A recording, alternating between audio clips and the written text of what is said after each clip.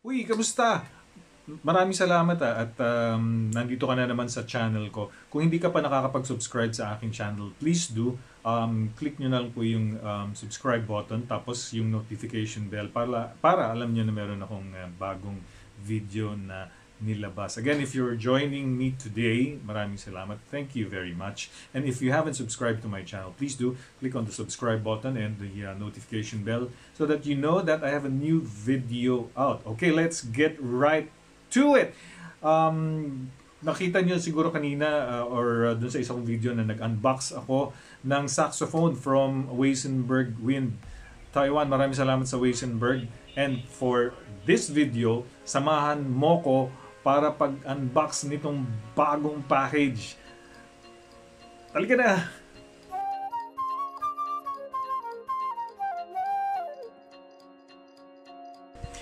Okay guys, let's unbox our next product. Again, before I continue, I'd like to thank Weissenberg for entrusting me their instruments for me to review and to check out and unbox para po sa inyo. Kung interesado kayo, ito na po. We will be unboxing ang Weissenberg Flute. Alam niyo naman na flutist ako, di ba? So, tingnan natin what's in the box. Okay, let's open the box. There you go. Right off, you have the Weissenberg cleaning cloth. Dalawa po siya, one for yung sa loob ng flute and one for the finish sa labas. The owner's manual and the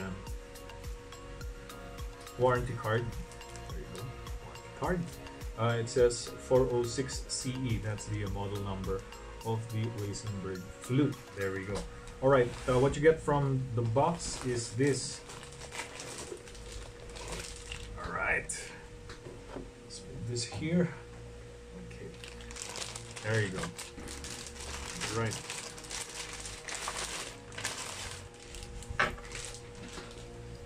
From here, you see the Weissenberg case with the logo, of course, the tri-band collar. We have a here we go.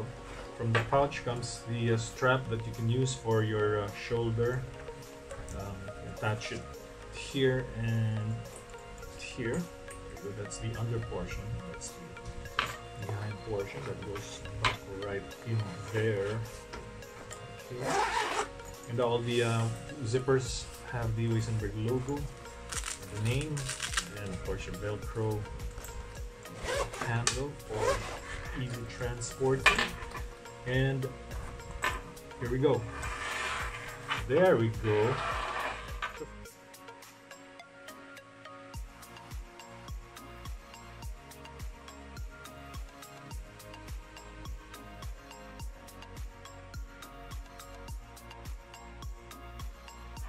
So from the box, this is what you get. You get your flute that's wrapped all in plastic to make sure that everything is brand new and unscratched. Alright, so bubuin ko na para sa'yo yung ating Weissenberg Flute. Of course, umpisahan natin tanggalin sa plastic yung head. Alam niyo na, flute is divided into three parts: the head, the body, and the foot. Of course, the head comes out first. There you go. Maganda, anong kita ba? And the body. Masarap talaga mag parang Pasko, lalo na kami dahil flute ito. This is the body. Okay, it has its serial number and Weissenberg logo right there, and some other markings as well. The serial number is right here. There you go. And there you go. Right. And the foot joint, which is this one. This is the foot joint. This particular foot joint is the C foot joint or C joint dahil may dalawang klaseng foot joint. Yung isa B yung B, meron pang isang extra key dito which gives you a B sound. But for this particular model, the student model, it's the C foot. Sige po, i-assemble na po natin. Right. You get the head and the body. Usually you hold it sa neck and then insert your head joint like so. Align your lip plate hole or blowhole into the first key to get the right alignment of your head joint to your body, and then of course you attach your foot joint. There you go. So that's the complete assembled Weissenberg flute. And again, let me remind you, this is they said this is the student model. So let's try it out and see how it sounds.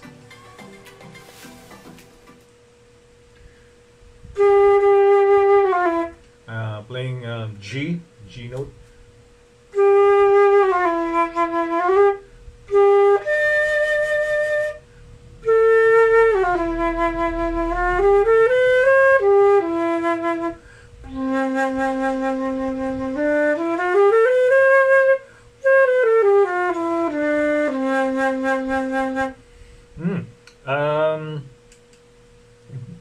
Yung sound niya, malaki, bilog, no? Actually, usually kasi napansin ko pag bago ang instrument, dahil nga may pads po siya, yan yung pads, no? Yung parang soft material sa loob ng key. Pag bago, obviously, hindi pa siya nakalapat dun sa mga keyholes. So pag pinipress mo yan, through time, nagkakaroon siya ng parang indentation para humuhulma na yung key, yung pads sa key, and that makes it really airtight, no? So far, wala naman akong napapansing singaw right from the factory. So that's a good sign. And the action of the keys are okay.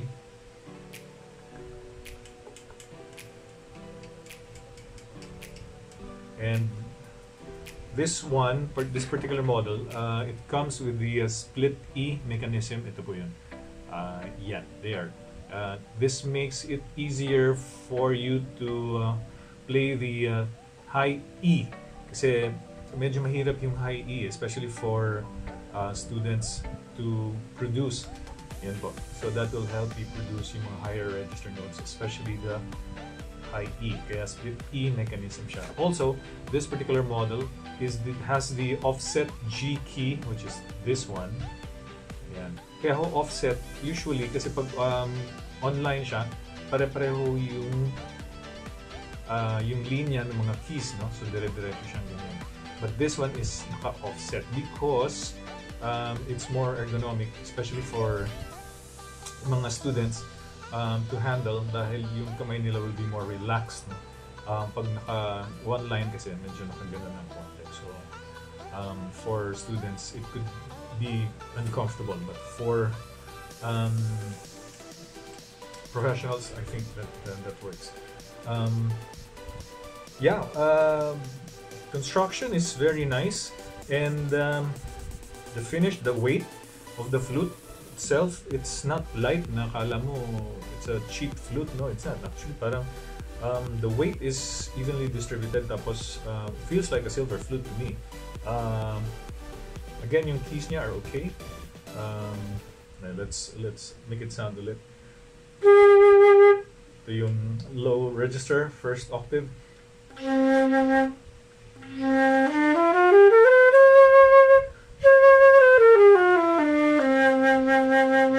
Again, let me remind you, this came straight from the factory, so walang, kumbaga, hindi pa siya na break in.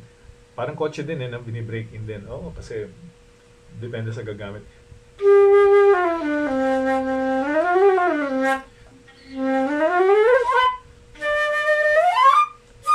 Tapos yung second octave naman niya.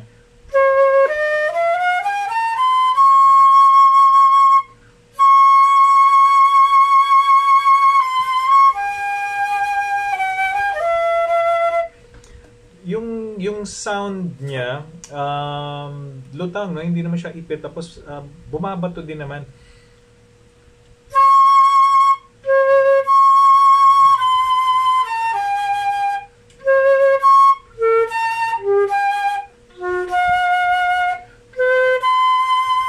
And the intonation is very good. And let's try the third octave.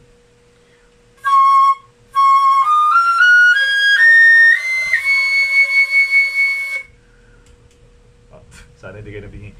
Maganda. It's easy to blow.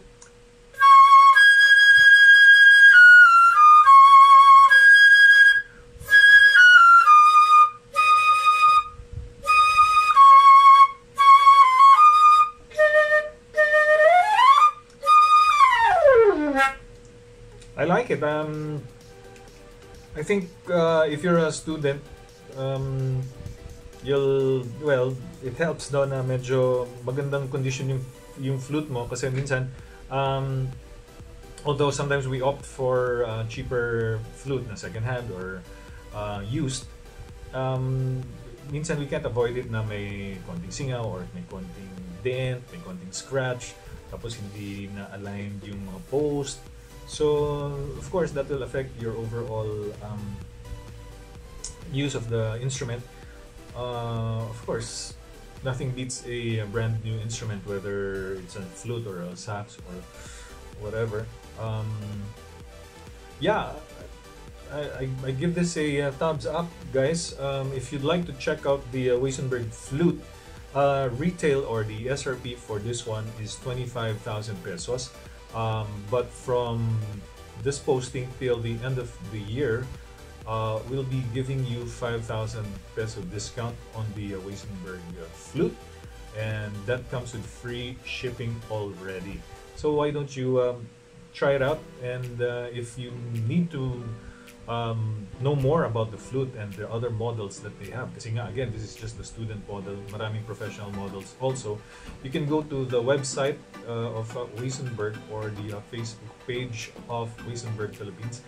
I'll be including all the details in the description down below, yung mga links where you can check these babies out. Again, marami pa silang ibang levels ng flute, intermediate and professional level. So guys, I hope you enjoyed the video today, and if you did, please subscribe to my channel.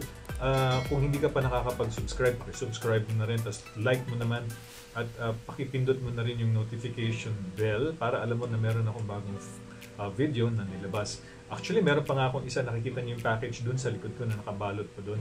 Susubukan naman natin, ang next natin i-unbox, yung Weissenberg wireless microphone para naman magamit nyo sa inyong saxophone. And I think pwede rin dito sa flute at saka sa mga ibang wind instruments. Of course, carried by Weissenberg Wind Company. So again, Weissenberg, maraming salamat for letting me try out your flute. It's a very nice flute, and if you'd like to try it out, let us know. So once again, this is JongCuenco. Maraming salamat at nanonood ka ngayon sa aking video. I'll see you again pag nilabas ko yung susunod ko. Maraming salamat. Stay safe.